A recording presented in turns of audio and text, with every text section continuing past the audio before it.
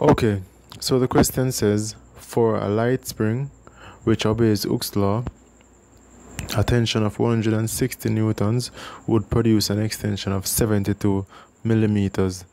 The spring is hung vertically from a fixed point and a mass of 12 kilograms is attached to its lower end.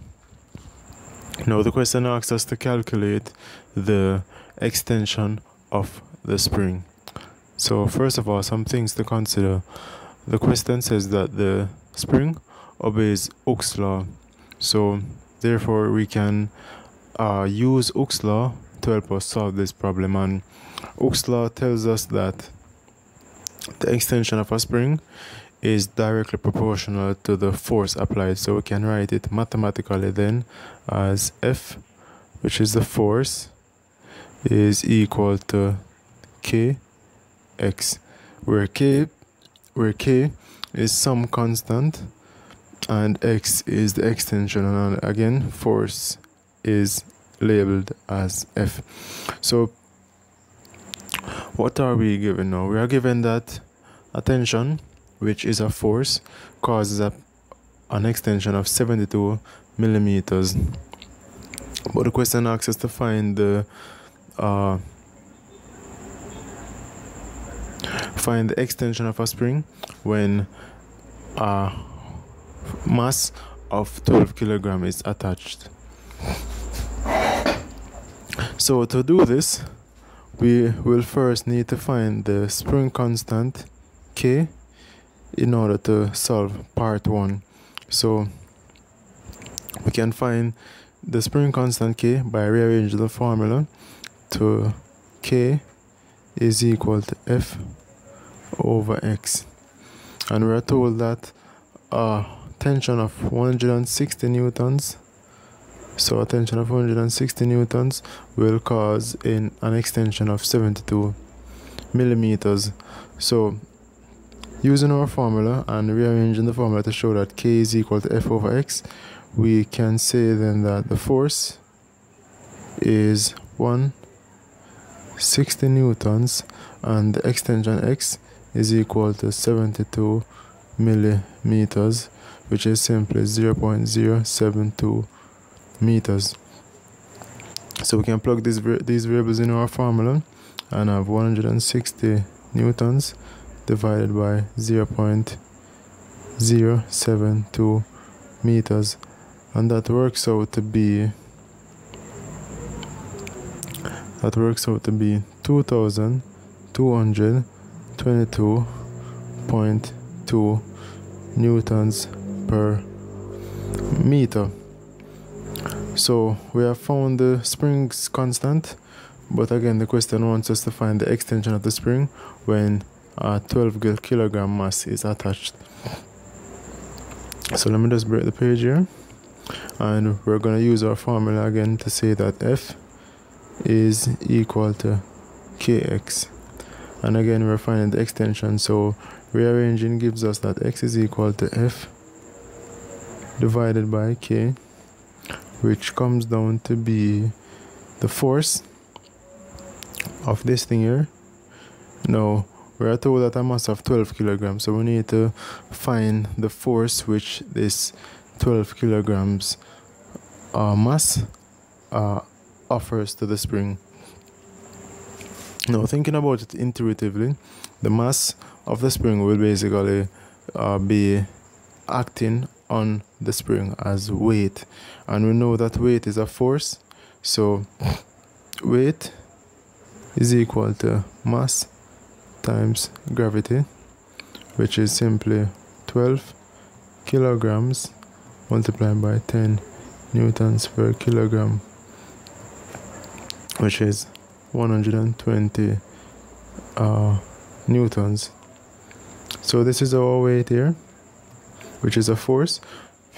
So we're going to use this in our expression here. So we have 120 newtons divided by spring constant, which is this here.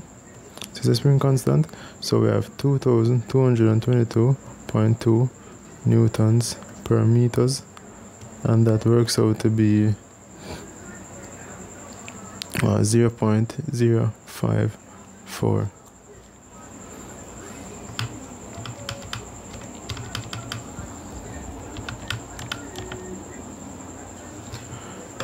.054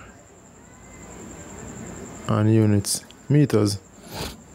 So part 2 now asks us to find, or part 2 says actually the mass is now pulled down a further distance of 18 millimeters and then released.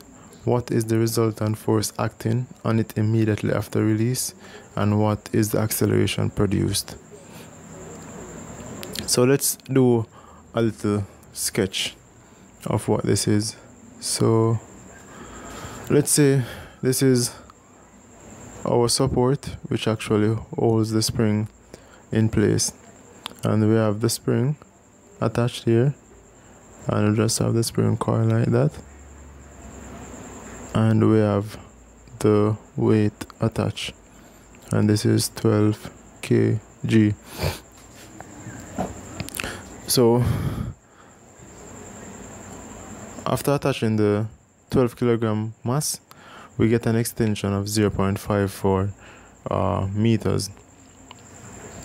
So the spring extended, let's say from some point to 0.054. Let me get this right. So the spring extended to 0.054 meters, and then it was pulled down at a further distance of 18 millimeters, which is just 0.018 meters. So the spring got pulled down, or let me,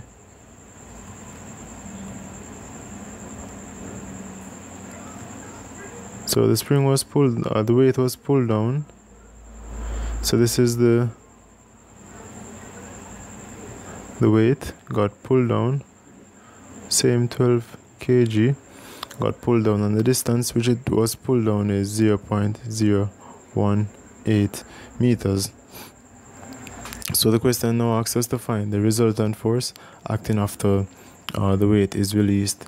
So to do this, we have to say that the force F is equal to kx. Now we are given, or we have, from our diagram, we have two extensions. We have an extension here and we have an extension here. So which one of these extensions do we need to use? So the weight was here, 0.54, after causing an extension of 0.54 meters, and then it got pulled down.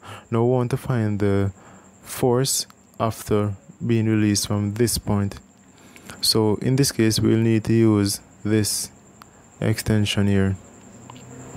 And the reason for this is, think of it this way: the spring, or the weight, is attached to the spring, and it is at a new extension, and then the weight is pulled down a further extension. So we need to use the extension caused by this, causing this region, to find the force in the similar region. So we can say then that F is equal to kx. So that works out to spring constant again, 2222.2 newtons per meter, and that is the value which we calculated earlier, right? And we multiply this by the extension of 0.018 meters. And if we use our calculator, that works out to be 39.9996, or we can just say this is 40 newtons. So we have found the force, but the question says we need to find the acceleration produced.